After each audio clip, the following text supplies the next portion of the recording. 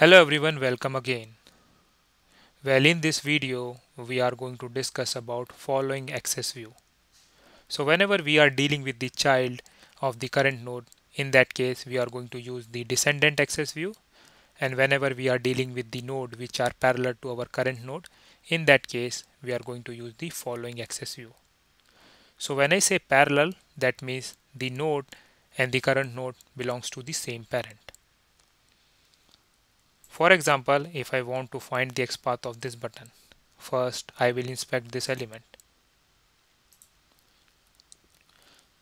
Okay, let us consider the second button because it has dynamically generated ID value. So in order to use the access view, first we need to find an element with the constant value for their attribute.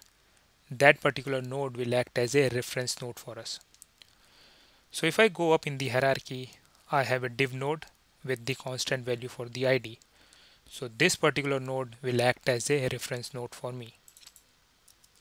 So the XPath for this node, div @id equal to this. Now if I check for this XPath, so as you can see here, it is able to select the div node. Now the button which we need to locate is present inside this particular div.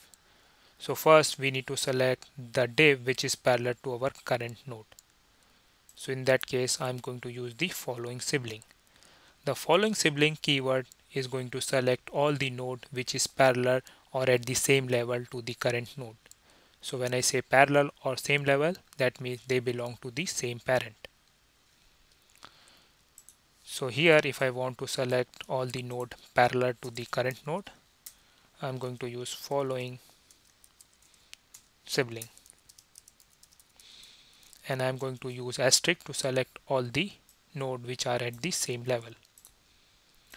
So if I check for this XPath, so as you can see here, it has selected both the div node which is parallel to the current node, that is this. Now here also you can do the filtering based on the type of node. So I'm going to specify the div. So if I do the eval for this XPath, so as you can see here, it has selected both the div.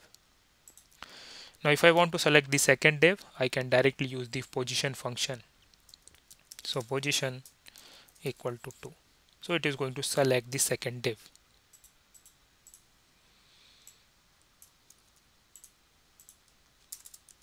So this is the XPath for the node, second node which is parallel to the current node. Now if I expand this, our input button is present inside this particular div node. And if I consider this entire XPath, we can say that this is also a current node. In other words, I can use this entire XPath to refer to the rest of the node. So as you can see here, this particular input is a grandchildren to our div. So I can here I can directly use the descendant access view for selection.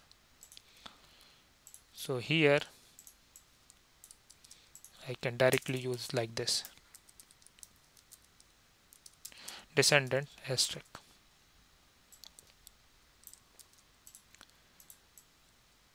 So now I'm going to consider this entire node as a current node, and on the basis of that I'm going to calculate the XPath for the other node. So as you can see here, it has selected all the descendant to our current node, which is this. So in order to apply the filter for input, I will use the node of type input.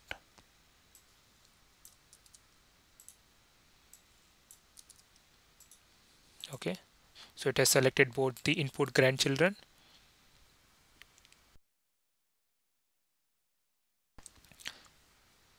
and here I will specify the position of the input node which I want to select. So equal to 2. So as you can see here, we are able to select the required element.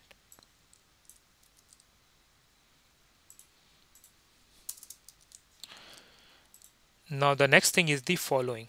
So following is going to select all the node which is parallel to the current node as well as the child and the grandchild of the parallel node. That means, So this is our reference node. When I use following, it is going to select both of this node which are parallel to this node, and also the child as well as the grandchild of these two node. So here I will use slash following. So it is going to select the node which are at the same level to our current node, as well as the child and the grandchild of the node which are at the same level to our current node.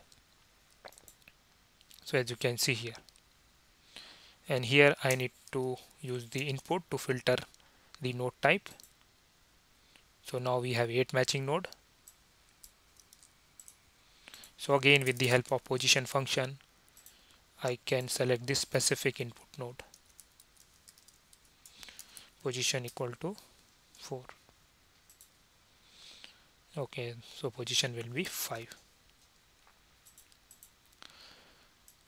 So this is the XPath for our element based on the following access view.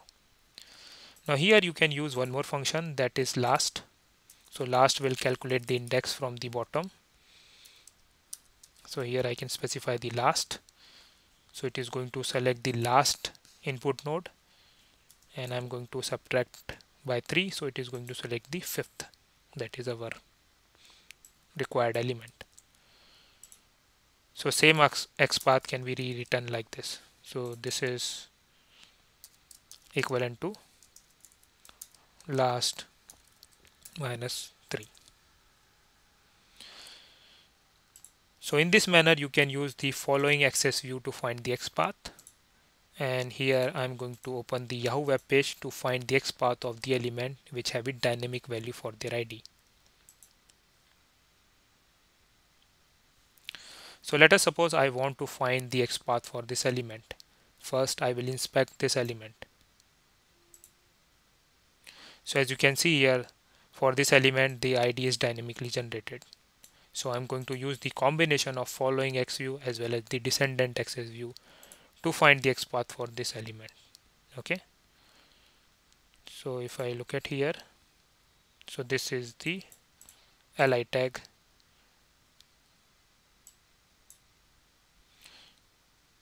Okay, so this is the li tag which contain our element.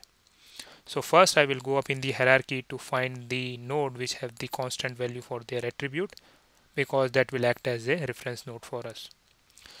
So here is the node with the ID as main. So div @id equal to main. So if I check for this XPath, it is able to locate it, and again I will do the inspect element. So as you can see here, all these nodes are the children as well as the grandchildren of the current node. So here I can directly use the descendant access view. So here I will use slash descendant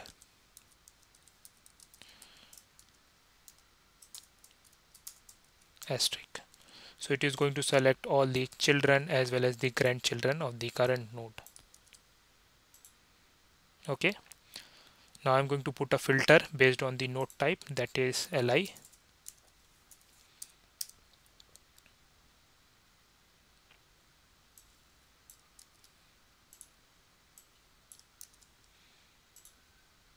Okay. Now here I can take the help of position function. Position equal to 3. So as you can see here, it is able to select the required element. Okay. If I specify position as a 2, so it is going to select the second one.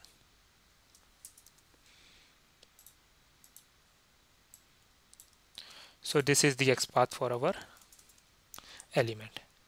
So as you can see here, how easy it is to find the XPath of the element by using the following or descendant access view. Okay. So that's all for this video, and thanks for watching.